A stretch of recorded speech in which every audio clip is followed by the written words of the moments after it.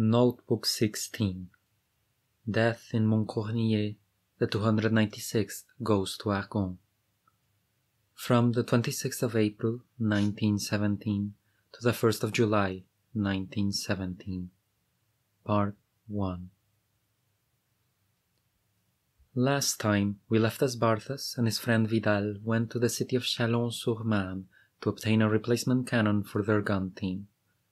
Unfortunately, all they were given was a useless half-cannon without a gun carriage, something which caused them much worry about the possible reaction of Lieutenant Loriot, a moody man, especially if drunk, when he found out. We shall now see how things went after that.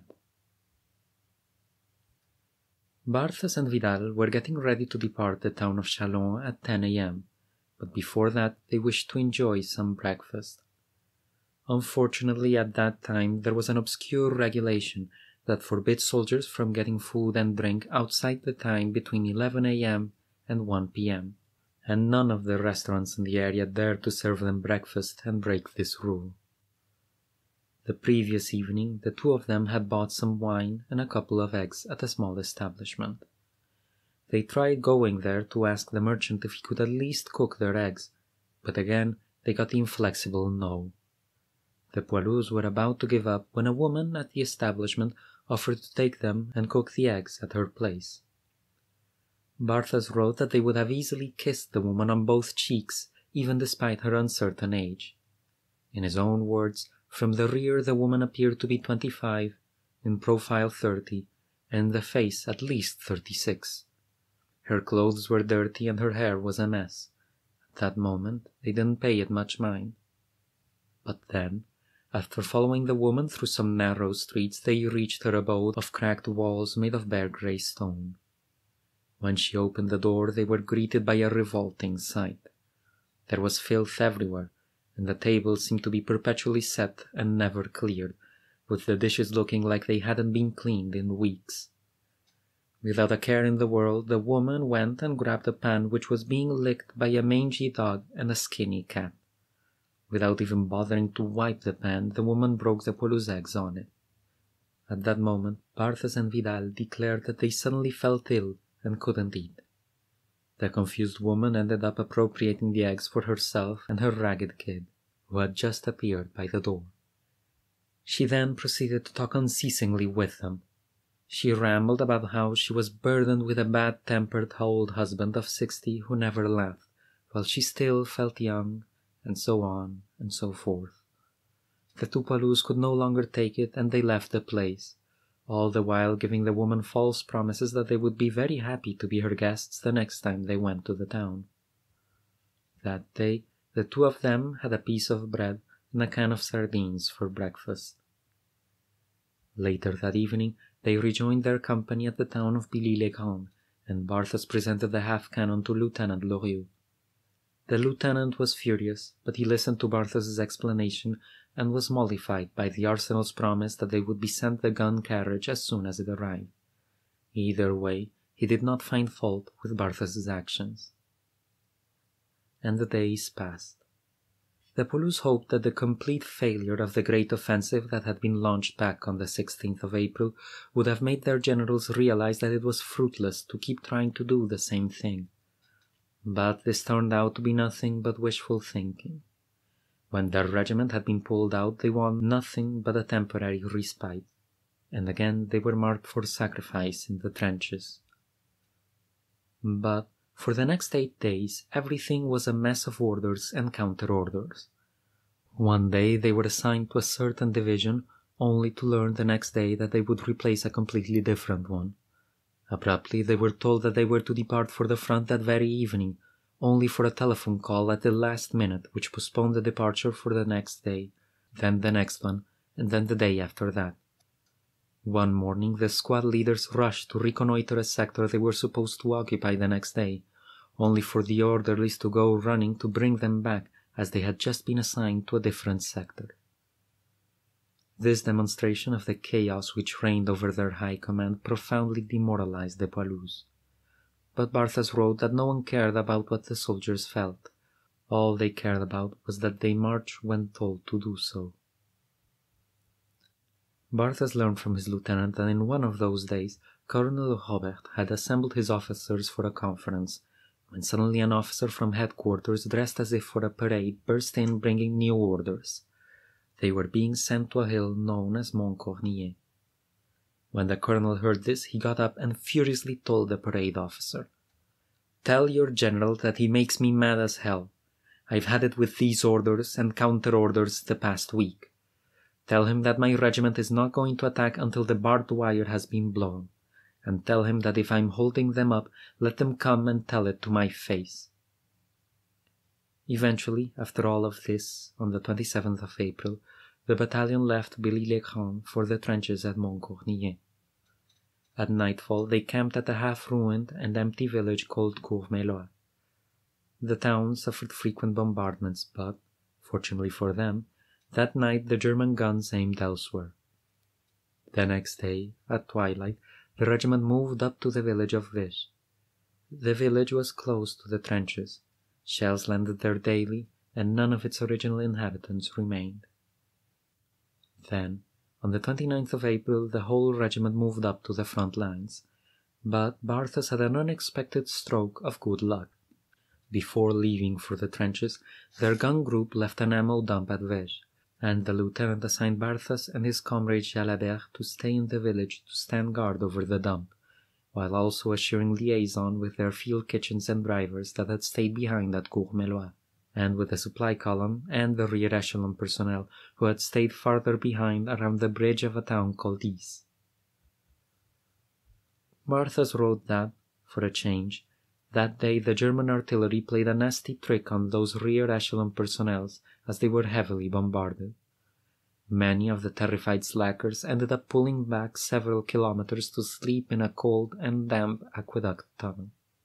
Meanwhile, at the almost deserted town of Vish, Barthas and Jalabert discovered a house which was miraculously intact despite all the shelling, and they quickly settled in it. It turned out to be the church house of the village's priest and his housekeeper. It was full of religious paintings, crosses, statues of the Virgin and saints, Bibles, and books on the lives of saints. Barthas wrote that it was enough to convert an entire army of pagans. No furniture of any monetary value remained, but there were still 2 comfortable beds which they enjoyed greatly. To be in such luxury was enough to make them feel shame, as their comrades were suffering in the trenches. Still, as the days passed, the shelling on the village intensified, and soon enough Barthas and Jalabert were practically the only souls in it. One particular night, a shell fell far too close for comfort in the neighboring house. They noticed that amid all the rubble the statue of the Virgin Mary, whether due to luck or miracle, was intact. Still, out of prudence, the 2 poilus decided to move to a nearby shelter, despite the fact it was infested with large rats and lice as big as grains of wheat. Each night in that area, the field kitchens would move up closer to the trenches. Jalabert had to go get the wine, tobacco, and other provisions for their gun group, which, in Barthas's own words, suited Jalabert just fine, as it allowed him to go to the villages in the rear to enjoy himself, drink, and test the virtue of pretty champagne girls. Meanwhile, Barthas only had to go to the nearby town of Courmelois to grab their own provisions from the field kitchens. This involved going through a road which was occasionally shelled, and a swamp where the mud could reach one's knees, but, as Barthas wrote, they were living the easy life. While they spent their days like that, their comrades suffered in the trenches of Mont-Cornier. The regiment was ordered to participate together with a division to their right in an attack set for the 30th of April at 7 a.m. This attack was then postponed for 12:40 p.m. In the morning of that same day, Colonel Robert, who had been coming out of his dugout, was suddenly wounded in the head by a shell fragment, and died that same day at the first aid station. Barthas wrote that the death of the good colonel touched the regiment deeply, but at that time, in that inferno, no one had time to mourn. At the appointed hour, the poilus of the 296th Regiment went over the top. they met almost no resistance and soon reached the third German line of trenches. Apparently, most of the Germans had either been massacred by the French artillery or had managed to get away, as they only caught around 100 prisoners. The 296th could have advanced more, but they had to stop because the regiment to their right, the 47th, had met heavy machine gun fire from a strong point which could only be taken after several days. The next day, the Germans launched several counterattacks led by teams of grenadiers. The Pelouse had to begin yielding some terrain. At one point, ammunition was starting to run short, and still the Germans pressed forward, capturing some isolated groups. Barthas wrote that the situation was starting to become very serious when Lieutenant Guillot of the 13th Company showed evidence of an incredible coolness under fire that bordered on the superhuman. In the middle of all the chaos, the lieutenant, in his shirt sleeves, took command of all units at hand, grabbed a rifle, and led his men in a charge against the Germans, pushing them back from position after position until finally the Pelouse stood in control of the first two enemy lines and the positions were fixed.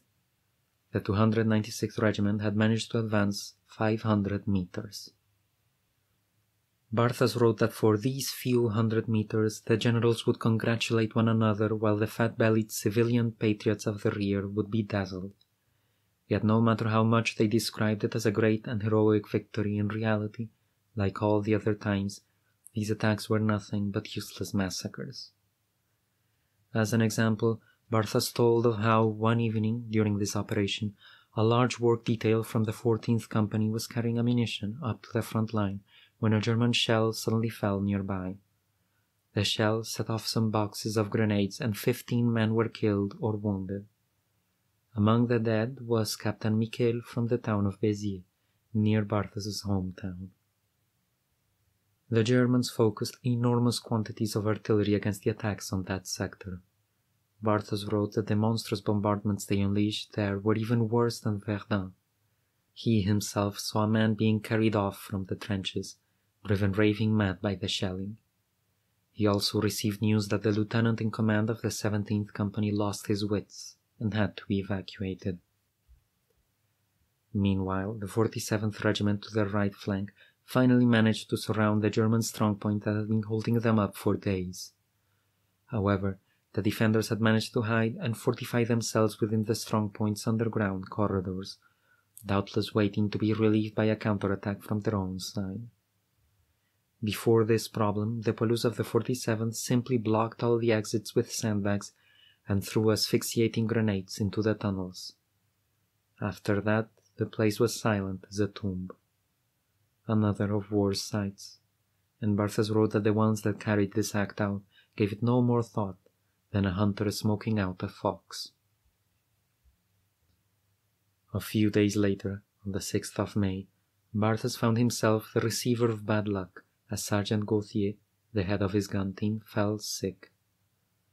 The sergeant had simply gotten a bad case of indigestion from eating uncooked beans, but during an offensive it was dangerous for a soldier to fall sick, as he would be looked upon with a great deal of suspicion from the higher-ups.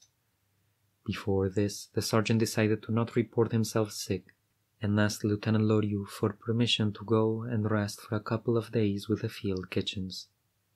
Permission was granted, and the lieutenant sent orders for Barthas to replace the sergeant. With much regret, Barthas had to leave behind his comfortable life at the town of Vège and head for the sinister slopes of Mont Cornillet, which burst with explosions and smoke like a volcano. Barthas was not familiar with the sector, but was told he had to reach the lieutenant's dugout at a place called Les Marquises by following a nearby road. During the day, this road remained deserted, as it was in full view of the German artillery. During the night it was the complete opposite. Both sides needed to send food and supplies to the trenches, so a tacit agreement had been established by both artilleries to not fire on the roads at night. Instead, they fired mercilessly at the trenches and the soldiers inside them. Unfortunately, Barthas could not profit of the night's safety as it was noon, and he had been ordered to head out as quickly as possible. He waited near the empty road to see if he could find someone to guide him. He had almost given up when finally 2 machine gunners carrying ammunition appeared and he joined them. The road they followed passed through a completely flat plain with no cover in sight. Barthas wrote that it was chilling to walk there, and know they were at the mercy of even the smallest shell. To protect the road from enemy eyes, grey cloth had been hung from the telegraph poles to the side, but in many places the shells had torn large holes in it, so it provided little comfort. Eventually, the plains ended, and the road they followed started entering a forest. At its edge, the three poilus stopped and looked on in horror. The woods were being bombarded by the Germans. Explosions ravaged it, and they saw how centuries-old trees were pulled out by their roots, shattered and thrown about like twigs. The whole forest creaked and groaned under the punishment. At that moment, from every corner of the woods appeared artillerymen from the 47th Regiment, fleeing from the devastation. "We've been betrayed," they said. "We move our guns every time, and every time we set up and camouflage new positions, the Germans target and fire on them." With this bombardment, fear had risen that a shell would set off their ammo reserves, so the order of every man for himself had been given. Barthas wrote that the artillerymen were lucky, as, unlike the infantrymen, they could run away at the first signs of danger. Still, the gunners told them that they could go through the forest road, as the Germans were not targeting it at the moment, and so Barthas and his companions continued forward. Barthas wrote that the information turned out to be less accurate than hoped for, as all along the road there were many quite recent craters with their edges still black with powder. Barthas thought that the territorial road menders would have a lot of work the next night, but meanwhile the three poilus only cared about getting out of there as fast as possible. The forest path was barely a kilometer long, yet it felt like 6. They reached the other side panting and out of breath. They rested for a few minutes in a small shelter next to a roadkeeper's cabin, which had been torn open by a shell. Then they entered some narrow communication trenches and reached Les Marquises after 13 minutes. Les Marquises had either been a small village or a chateau, which one was impossible to tell, as it had all been reduced to nothing more than a pile of rubble. The field kitchens moved up here each evening, and there were also some supply depots and reserve units. Here was also the shelter where Colonel Robert had been killed. A poilu pointed out to Barthas a pile of ruins which he assured him had been a residence belonging to the beautiful and famous Madame Marguerite Steinheil, in whose arms it was said that President of the French Republic had died 18 years before. Along one of the roads that passed through Les Marquises, several dugouts had been built. In one of these Barthas found Lieutenant Loriot. The lieutenant helped him reach his gun team, which was installed about 500 meters from the contested Mont Cornier. From that distance the hill looked like a whitish shape. Shelling had completely stripped off the dirt on its top and exposed the layers of clay below. Barthas found his comrades settled in a rather deep shelter that consisted of little more than a flight of stairs which went into the ground, and at the bottom of which was a little square space, completely full of mortar rounds. The rounds had apparently been forgotten by whoever put them there. In that shelter it would have been easy to be buried alive by a shell collapsing the entrance, and this was no baseless fear, as Barthas was told that once before a shell had detonated nearby and had almost completely blocked the entrance with dirt and mud. Fortunately, the men inside had had shovels and picks and managed to dig themselves out. Despite this danger, it was still considered precious refuge. The constant bombardments in the area would slowly collapse the shelters one by one. For cover, many of the men could only crouch in what bits of deeper trench they could find, and stay there day and night, waiting for death or relief. As had been mentioned previously, during the day the German artillery would focus on the roads, forests, and villages in the rear, but at night they fired on the trench lines. Barthas and his team in their shelter constantly received men who had been moving around throughout the night on various work details and had been suddenly surprised by ferocious barrages. This meant they could not sleep, but Barthas wrote that it would have been cruel to complain when these other men were stuck moving outside with no rest and exposed to enemy fire. The team's gun itself was installed in a crater, with its barrel constantly aimed at the edge of a wooded area which the Germans used for its abundant cover. Barthas wrote that fortunately the Germans in that sector preferred bombardments to bayonet charges, so he was nothing but a spectator during his stay there. Finally, after several days, Sergeant Gauthier appeared at the shelter's entrance, finally recovered from his raw beans. Barthas immediately yielded his place to the sergeant and went back to the town of Veuge with no regrets. At Veuge, Barthas met his friend Jalabert, who welcomed him with great joy, as by now the village was completely empty. Besides Barthas and Jalabert, only 2 artillery spotters remained at the top of the town's church tower. The spotters had figured that the German artillery used the tower as a reference point, else they would have destroyed it by then. Time passed. The men reached the end of their strength, and each day waited anxiously for their relief. But their superiors didn't want to pull them out until, as in all offensives, they reached the expected percentage of casualties. In despair, some Frenchmen surrendered to the Germans, while some Germans surrendered to the French. Barthas wrote that the patriots of the rear would have called it cowardice, but for him it would have been beautiful if the armies had all surrendered, and the generals of both sides had been forced to fight each other with their own fists.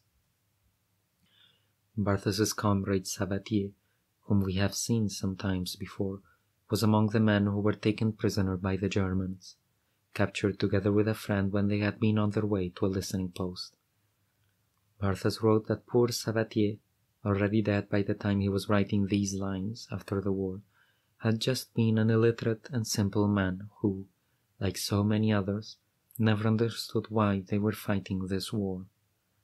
When Sabatier and his companion were captured, the Germans told them that their war was over, and that had been all they had asked for.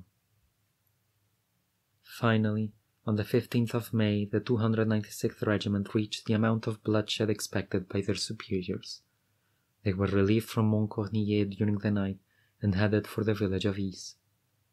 No official numbers of casualties were released, but Barthas wrote that according to his own reliable sources, the regiment had left the slopes of Montcornillier with 150 dead, 350 wounded, and 100 missing. That would have been 1 man in 5 as casualties if the regiment had been at full strength, which theirs was most certainly not. Among the sad stories was that of Private Babou of the 13th Company, one of Barthas's comrades whom we've also seen before in this story. Babou had his own son as his sergeant. Barthas wrote that only war could create such a paradox where a father was forced to obey his son. Either way, the very day when the regiment had gone to the front line, the good Colonel Robert had the thought of holding back the oldest men in reserve, so they would have to rejoin their units only when any attacks or counterattacks were completed. But when Babou rejoined his half-section, he could no longer find his sergeant. He had been killed in a German counterattack, and Babou couldn't even get the consolation of knowing where his son's body lay. And Barthas wrote that if their poor colonel had decided, like most other colonels, to march everyone forward, it would have been quite possible that both son and father would have died. So is war. Time passed. On Sunday, 20th of May, the 296th Regiment left the town of Is. It was a tough march on dry roads under a hot sun. Eventually they stopped for the day at a village called Compertry, a few hundred meters from the city of Châlons-sur-Marne. In the evening, Barthas went with a friend to visit the nearby city. He wrote that it was almost impossible to find a glass of beer to drink with all the thousands of shirkers and rear-line personnel that soaked it up. These shirkers, who never suffered a day of combat, crowded the streets showing off their newest and shiniest kepis, stripes, and decorations. Most walked around with their wives or girlfriends in their arms. These women wore flowered hats and pretty dresses in festive colors. The people strolled around, smiling, gossiping, laughing and flirting in perfect, blissful tranquility, even though one could hear the low roar of the cannons in the distance, indicating that blood was being shed. Ambulances came quietly to bring the wounded to the hospitals, and the cemeteries next to these hospitals grew larger each day. Barthas and his comrade left the place heartbroken by all this selfish indifference which insulted all the men in the trenches, men who were suffering and dying without even knowing why. The next day, early in the morning, the regiment passed through the silent city and continued on its way. They stopped at the small village of Lépine, and the poilus admired its magnificent church, the Basilica of Notre-Dame-de-Lorette. It served as a destination for many pilgrims who came to drink from the sacred and miracle-working water obtained from a well within it. Barthas wrote that with his dry throat and drier canteen, he would have easily drunk a liter of the holy water, as there were no public wells or fountains in that town. But the church's doors were prudently locked, and he had to beg for a glass of water from a housewife who rushed to give him one. She explained that water was being very strictly rationed in the town. Eventually the regiment resumed its march, and they finally stopped for the day at the village of Sommeville. Next to the village's church they could see the ruins of several burned-out houses. The locals explained that recently another force had been billeted there. Unfortunately, there was a tragic accident, as a group of grenades exploded and burned down some houses and part of the church. 5 soldiers had been killed in that accident, and they now lay amid the flowers of the church's cemetery. Even in this small village, war left its mark. The following day, the poilus had to set out again and, after a long march, were finally billeted at the town of Daucourt, the final stop for this particular journey. They spent 9 days there to rest from the last offensive, the time being filled with the usual exhausting and annoying parades, reviews, and field exercises. And then the Russian Revolution broke out. But we will have to see what happened with that on the next episode. For now, we've reached the end of this first part of the 16th notebook. I sincerely hope you've enjoyed it. I wish all of you a good day, and I will see you next time.